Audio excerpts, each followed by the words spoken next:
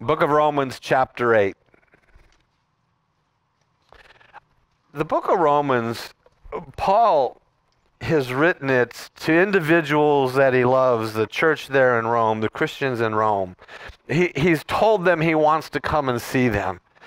But things have happened and situations have arisen, and he's put it all into God's hand. He'd always tell them whenever the Lord opens the doors, I want to come.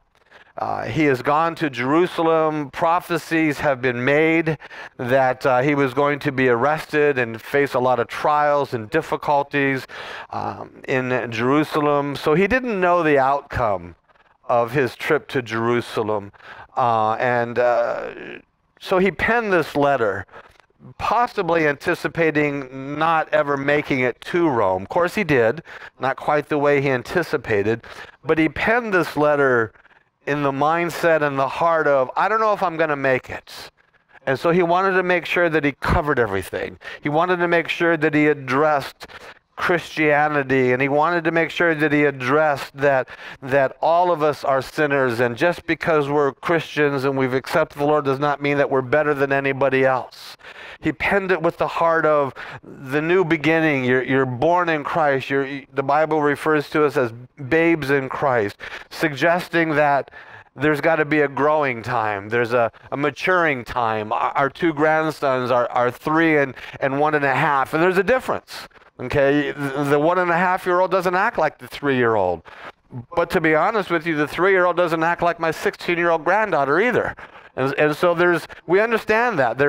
You start here and there is a process. And I believe that Paul has penned this letter with that heart, as far as there is a growing, there is a process that takes place in Christianity. There isn't just the acceptance of the Lord into our life and into our heart and the cleansing of sins, and then we skip off happily ever after. That's a growing process. We begin at that day, and then there's a constant growing. He's introduced us in chapter 8 to life in the Spirit, something that outside of Christ, people have never experienced a life in the Spirit. And so it's a new life, and it's a different life. But he's also warned us and shared with us that this new life in the Spirit is attacked and opposed and questioned and challenged by our flesh, by what we've always thought, by the way we were raised, by the way the world is. There's these attacks on Christianity. And so he's addressed it, and he's moving into a phase of maturity, if you will.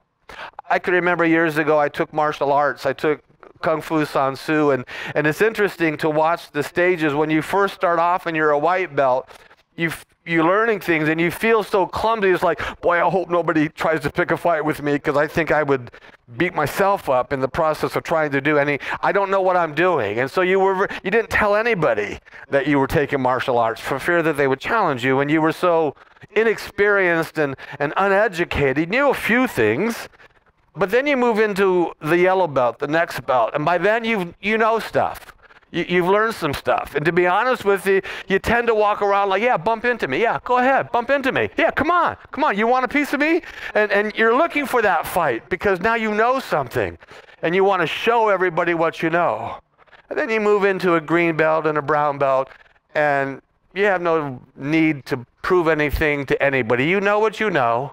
You know what you're capable of. You know what you can do. And so you do your best to avoid things.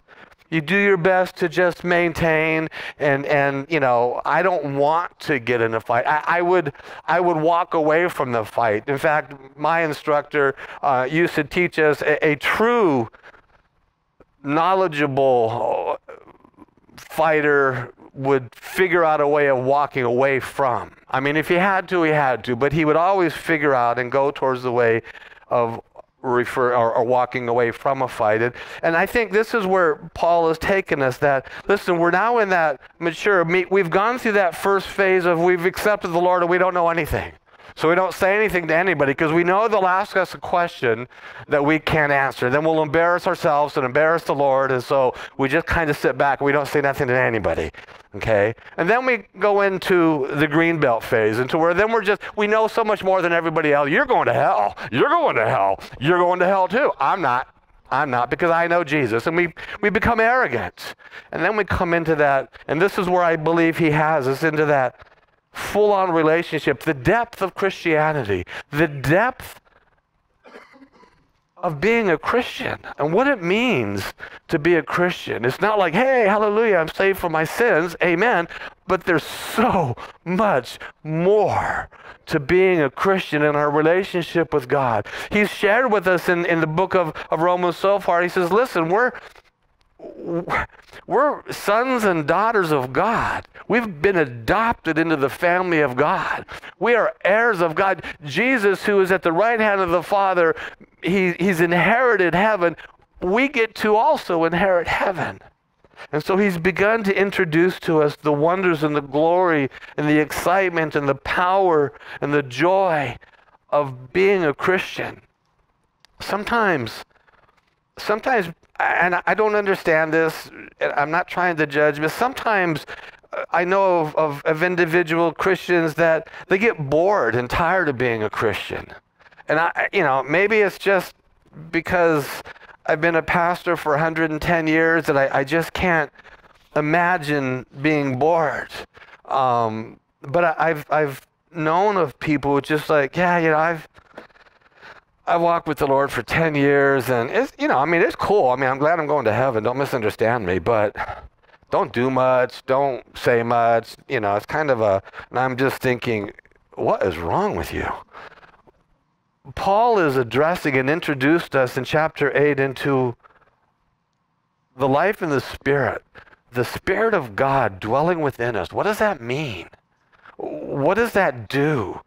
What does that unfold in our life as these attacks are coming against us, and the opposition and the trials and the tribulations and the circumstances and the events that we face? What does this mean to a Christian? What does this kind of effect does it have on our lives? In our text today, Paul is basically continuing what he said in verses 28 through 30 of chapter 8. So I want to go back and read that before we jump into our actual text. We covered this last week, but today's text is continuing that comment. He says in verse 28 of Romans 8, "And we know that all things work together for good to those who love God, to those who are the called according to his purpose. For whom he foreknew, he also predestined to be conformed to the image of his Son, that he might be the firstborn among many brethren. Moreover, whom he predestined, these he also called. And whom he called, these he also justified. And whom he justified, these he also glorified." As I shared last time, I don't believe Paul's purpose in these verses was to make a theological statement. Though he did, that wasn't the basis, and that's not what he was making this statement for. I believe that he was bringing or is bringing a conclusion to the statement he made in verse 28. All things work for good to those that are in Christ Jesus. And he's explaining the assurance of God's ability to work all things together for good to those that love God and are called according to God's purpose. So, he's made that statement, and he's pointing to the all-knowing ability and power of God. Because when you hear that, all things work for good together for those who love God, I don't know how that's possible. Check this out. He knows everything. He's all-powerful. That's how I can grab that verse and stand on it and live in it. We need to rest in who God is. We need to rest in what God does in our lives. We tend to often question and challenge and even argue and debate and run from what God is doing. And Paul's point is, listen, everything that's going on, everything that God is doing, he's bringing it to good. It's going to end up good for those that love God. But what about this? Well, how come he let that? Well, this ain't good. And we find ourselves debating. And so he says, listen, he knows everything. He's above all. He's all powerful. And so he's pointing to us, he can accomplish verse 28 because he's God. And he's all knowing. and he has all the power. And so we need to rest in that, not question it, not challenge it, rest in it. We need to surrender everything to the Lord, and we need to trust our lives into his power and into his love, because he knows what he's doing, folks. He's more than able to complete in us the good work that he's begun in us. Paul is saying, this is the God that I'm asking you to trust. This is the God that I'm asking you to follow. This is the God that I'm asking you to lay your life openly surrendered to him. This is who he is. This is what he's capable of. So with all these truths that he's laid out before us, that God who foreknew us has predestined us to be conformed into the image of Christ. He's called us. He's justified us. He'll glorify us. Paul then begins in our text to then, so this brings up some interesting questions. And he asks these questions in our text today. Look at verse 31 of Romans chapter 8. He says, what then shall we say to these things? What things? The things that he's just said. That God has predestined and called and justified and glorified. What do we say to this? He says, if God is for us, who can be against us? He who did not spare his own son, but delivered him up for us all, how shall he not with him also freely give us all things? Who shall bring a charge against God's elect? It is God who justifies. Who is he who condemns? It is Christ who died and furthermore is also risen, who is even at the right hand of God, who also makes intercession for us. Father, as we open your word, we want to grow in you. We want to understand you, Father. Lord, may this not just be a time of hearing the word. May this be a time of absorbing, grabbing a hold of, embracing, accepting, and longing for more. So bless this time as we open your word together. In Jesus' name, amen.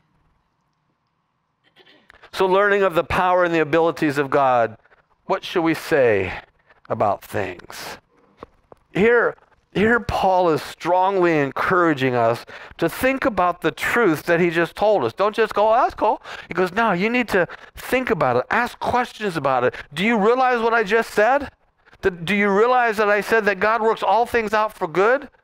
Do you realize that I said that he wants to conform you into the image of Christ, that you're predestined and that you're called and that you're justified and that you're glory? Do you realize that? Does that bring questions to mind? It should. We should question these things. He brings these questions to our forefront. So knowing that, if God's for you, who can be against you? Think about that. If God is for you, who is all-powerful, all-knowing, who should intimidate you? Who should scare you? Who should be against you? We have to ask ourselves. We have to be willing to take God's word, and I don't want to just read it and go, I want to dive into it. I want to ask questions like this. So if this is all true, and since God is with me, who's against me? Well, there are some things against us. Satan is against us. The world is against us. Jesus writes in John 15, beginning in verse 18, he says, if the world hates you, you know that it hated me before it hated you. If you were of the world would love its own. Yet because you are not of the world, but I chose you out of the world, therefore the world hates you. So there are those that come against us. There is Satan that comes against us. There is the world that comes against us. But the idea that Paul is pointing to, so he's already made mention in the previous verses and chapters that we will face opposition, we will face trials and tribulation.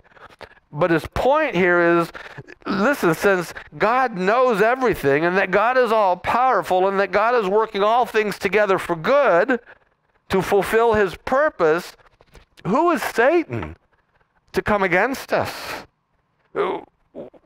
He's nothing. He can't defeat. What's the world compared to who God is? Why should we fear? Why should we fear them coming against us? They will. In the Bible, Jesus says, in this world you will have tribulation, but be of good cheer, I've overcome. So, truth be told, yes, we will face persecution. Yes, things and people and Satan and the world will come against us. Okay, but the cool thing is, God's for you. This mindset and heart is why David wasn't afraid to fight Goliath. This is why David ran after Goliath. Everybody else was about to go, they're out there fighting the war, and here comes the big old giant. Boom. Ah, they all ran back to the tents. And why were they afraid? Look at him. Look at the size of this guy. Look at the size of his sword. I don't even know if I can pick up his sword. I don't even know if I can pick it. Do you see his spear? And they ran. And yet David, with just a sling and some stones, no armor, literally ran after the guy. Why? Because he says, yeah, he's big. Yeah, his sword's scary. Yeah, his javelin and spear is massive. But God's on my side. God is for me. God's not for him. Why would I be afraid of Goliath? This is the heart that Paul is addressing here. He says, so yeah, you're going to have Goliaths come after you. Yeah, you're going to face opposition. Okay, we have a choice. Do I run back to camp like all the army of Israel? Or do I be a David and go, yeah, you're huge, you're scary. But God's for me. He's not for you. So rest in that. Grab a hold of that. Never think that Satan is the opposite of God. A lot of times people think, well, you've got God and then you've got Satan who's the opposite of God. Oh no, he is nowhere near the opposite of God. You can't even put them in the same category. God is the infinite, eternal creator. Satan is a finite created being. God, he was created. Nobody created God. Satan may be the opposite of Michael the archangel or Gabriel the angel, but never is he the opposite of God. Never think of him as the opposite of God. So though, with that in mind, though the forces of hell may gather against us, they're nothing compared with the power of God. And God is for you. He's not against you. They're against you, but they're a Goliath. But you have God. You're the David. So you don't have to be afraid, is what Paul is saying there. Now, how do we know that he's for you and me? Because he didn't spare his own son. He delivered you. Delivered means he gave him. He didn't allow it to happen. Well, whatever happens, happens. He delivered Jesus up to be crucified for us all. He delivered his own son to die for our sins. He delivered his son to suffer and to be despised and rejected. It is so hard and painful to see our children go through any pain and suffering. As parents, we would gladly take the place of our children and suffer for them. When there's just nothing you can do for them. And you just watch them moan and hear them moan and you see them going through things. I can remember years ago, our grandson, Joshua, fell and broke his leg, and we didn't have insurance, and so he was staying with us, so we took him to the hospital, and we took him to just not LA, but out in San Bernardino General Hospital, and after an hour and a half of sitting there, and we were nowhere near the time of being called in, I remember scooping him up and saying, I don't care what it costs.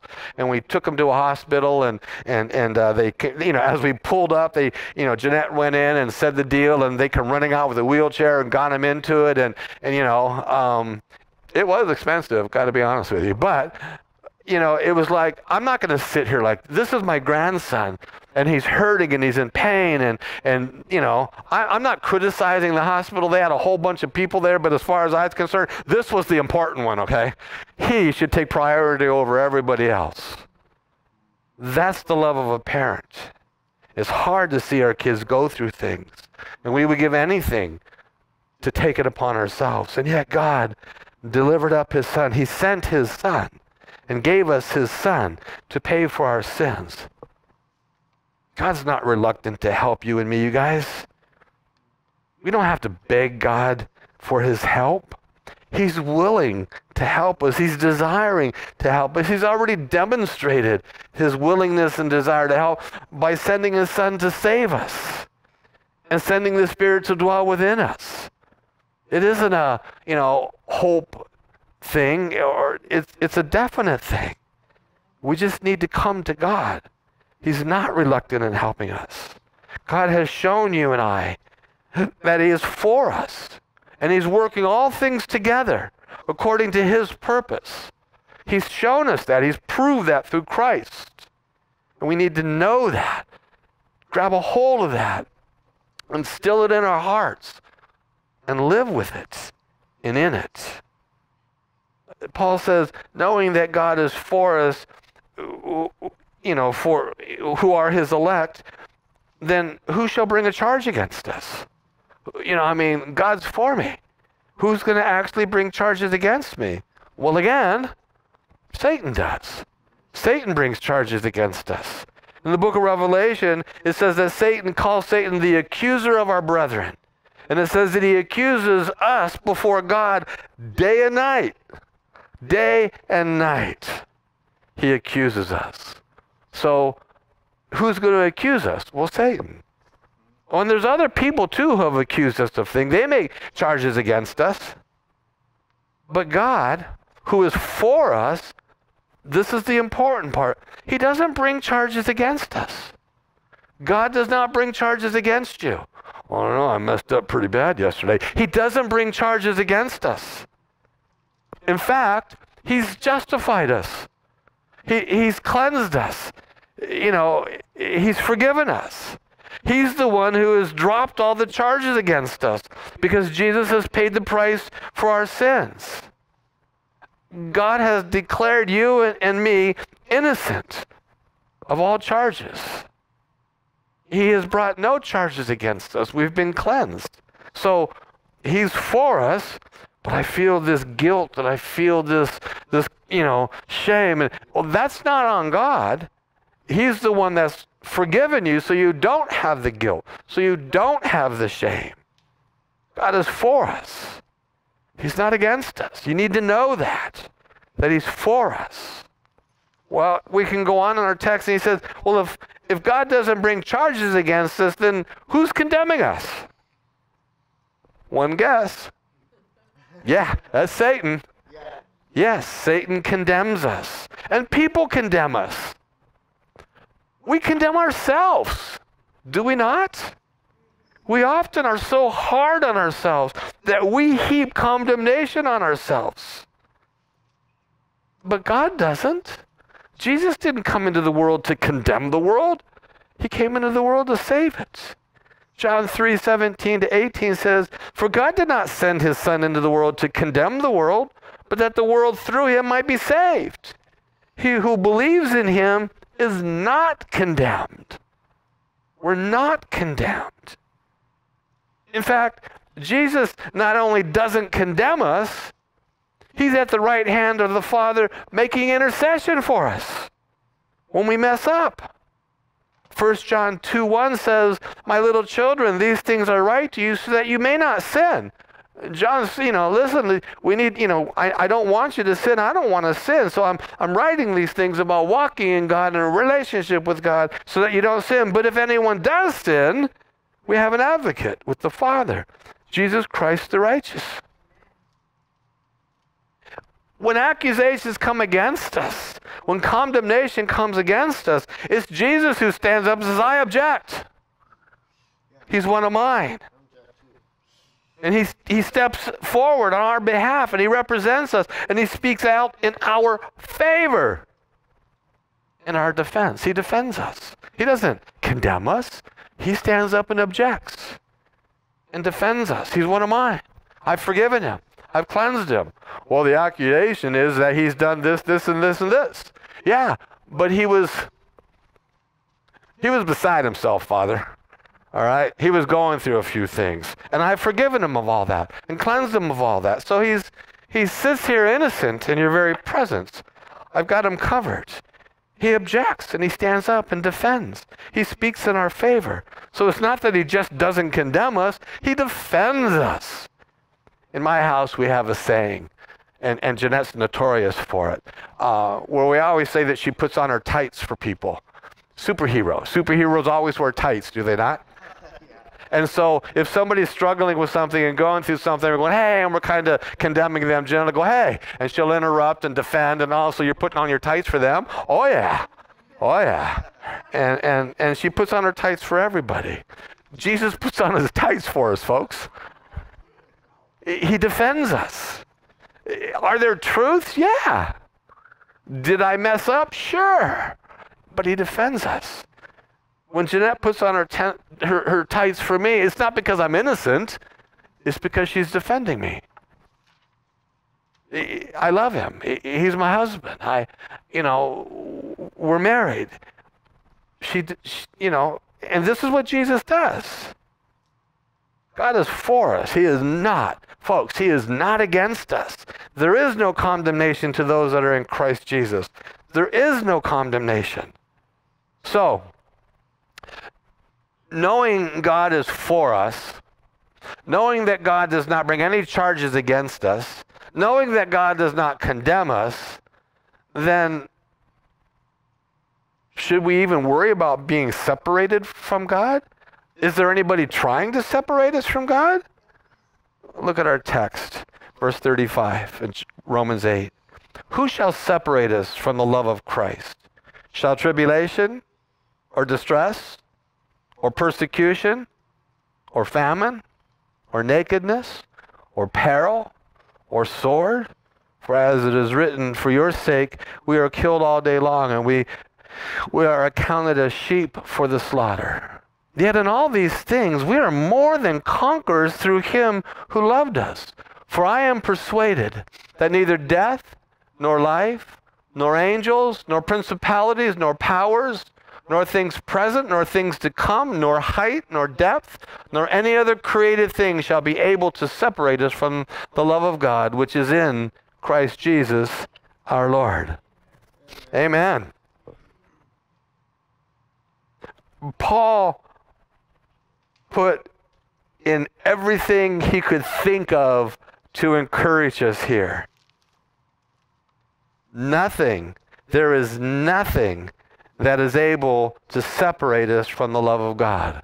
Well, I don't know, Pastor, I've messed up pretty bad. There is nothing that can separate us from the love of God.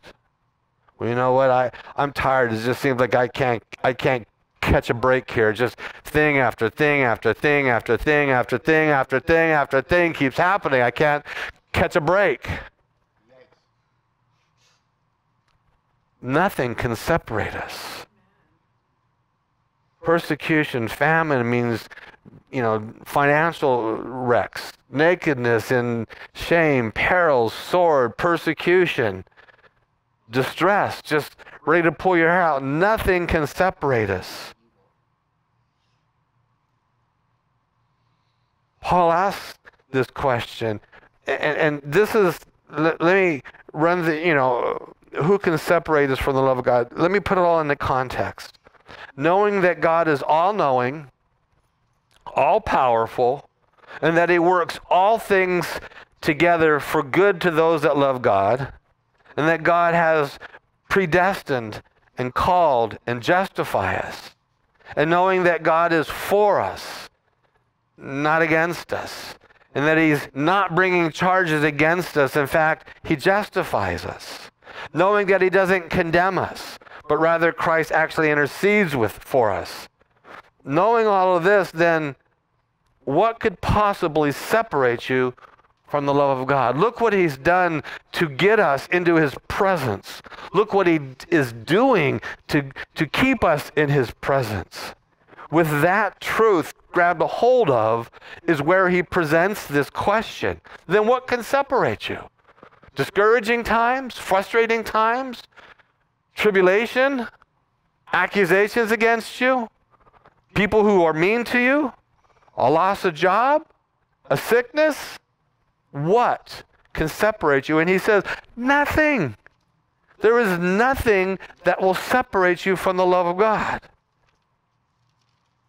Wow. Nothing can separate you from the love of God.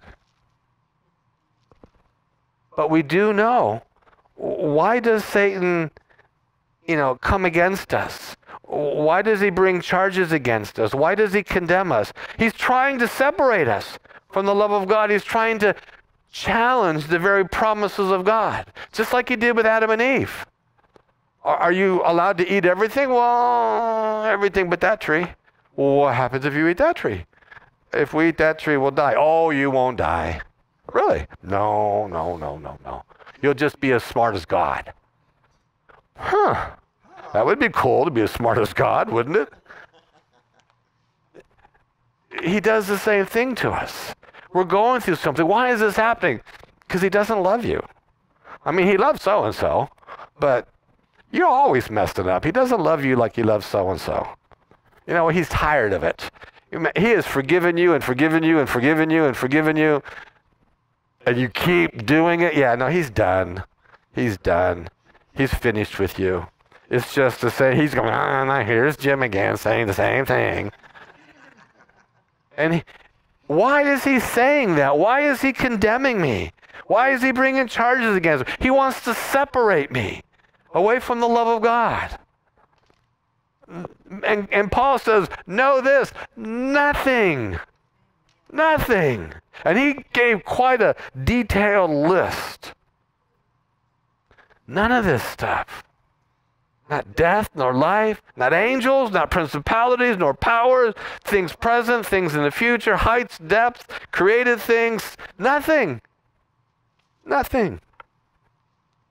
So we should all have the same heart and statement that Paul has there in verses 38 and 9. Knowing this, knowing that God is for us, not against us, knowing that God is all powerful and all knowing, knowing that God does not condemn us and God does not bring charges against us, knowing all that, then we should have this heart. Then I am persuaded that neither death, nor life, nor angels, nor principalities, nor powers, nor things present, nor things to come, nor height, nor depth, nor any other created thing shall be able to separate us, or me, from the love of God, which is in Christ Jesus our Lord. That's his point. Do you see where you are in God? Do you see where you are in Christ? God's love is constant. It remains constant. He doesn't love you and me because we deserve his love. He loves us because he loves us. He loves us for better or for worse. He loves us for richer or for poor. He loves us in sickness and in health. All of you who've married have heard that before. And you said, I do to it. Why? Because if you didn't, they wouldn't marry you. Right? I mean, if you stood up there with the pastor and the pastor says, Jim, do you take Jeanette to be your lawful wedded wife? Do you promise to love and to cherish and to always be with her and that you'll love her in sickness and in health and for better and for worse and for richer, for poor? And if I go, bit much. Don't think so. Then he'd go close the book and go, okay, we're done here. No marriage. So we commit to it. But God actually loves us this much, you guys. He actually loves us this much. And this is Paul's point. His love is constant. It remains always. Even when we mess up. He doesn't want us to mess up.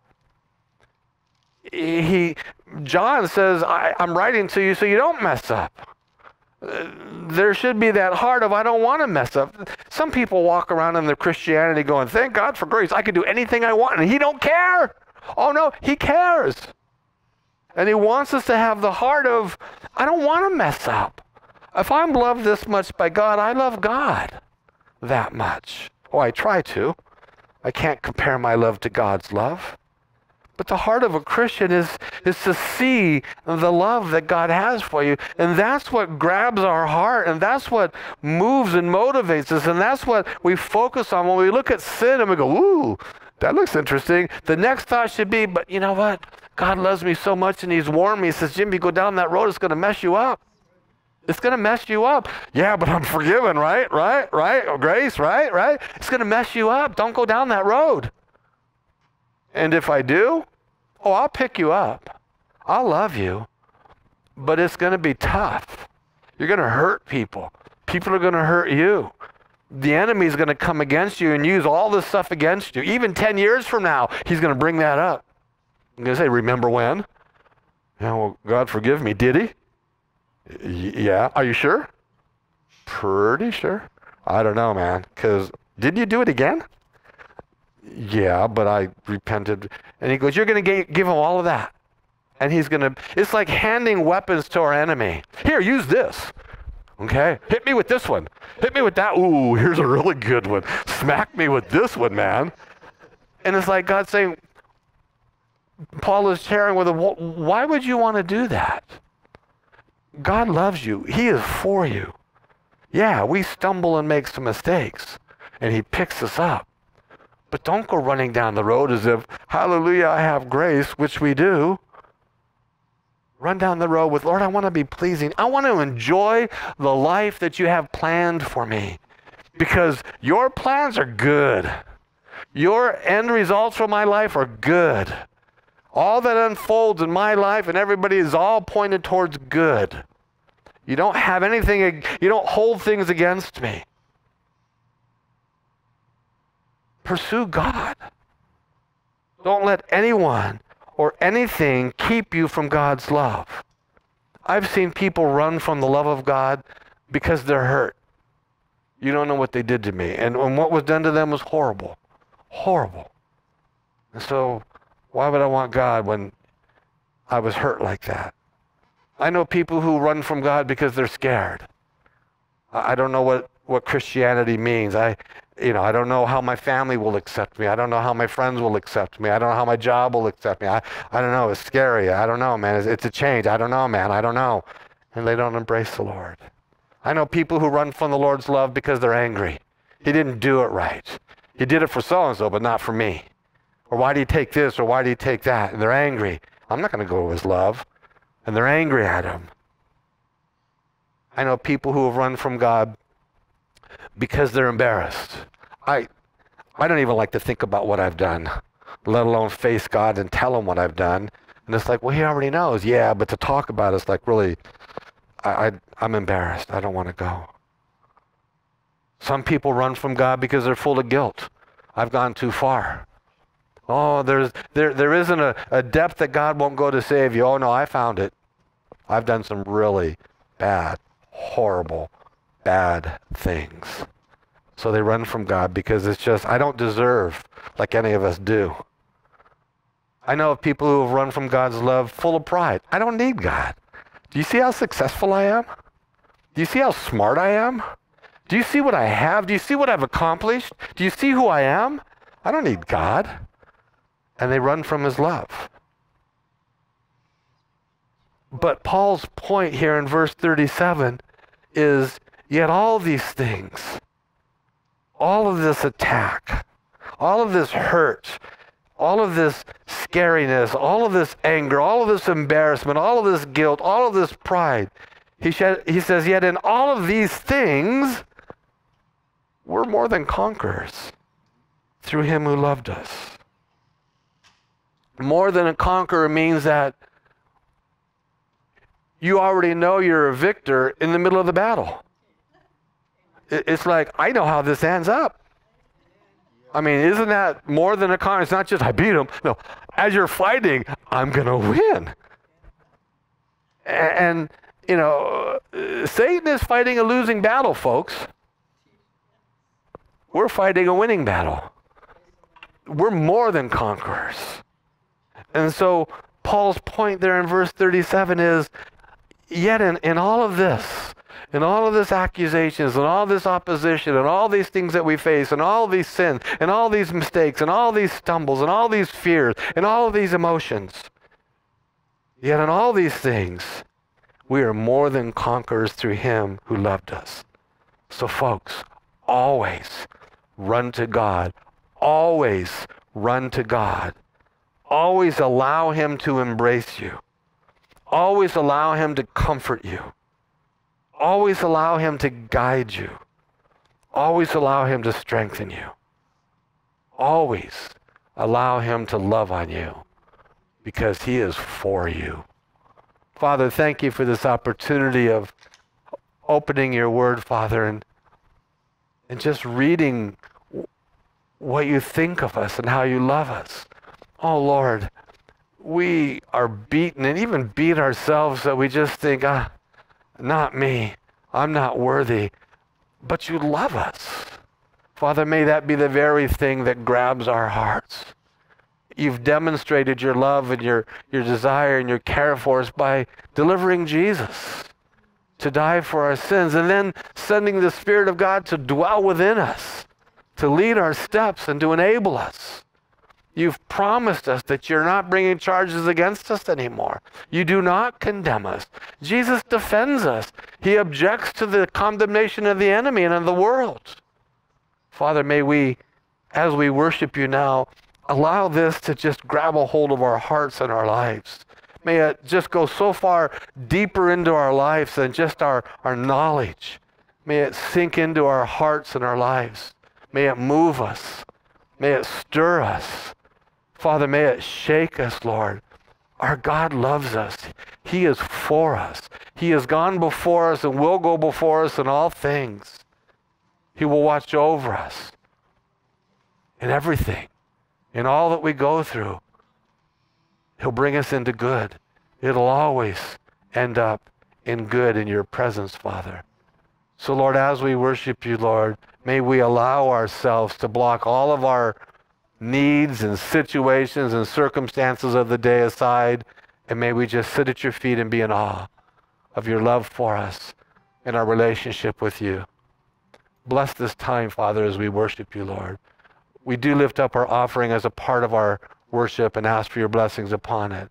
We do pray that you will prepare our hearts as we take communion together, because it is through the sacrifice of Jesus that we have this amazing relationship with you. So we remember. Bless this time as we worship you now. In Jesus' name, amen. Let's worship.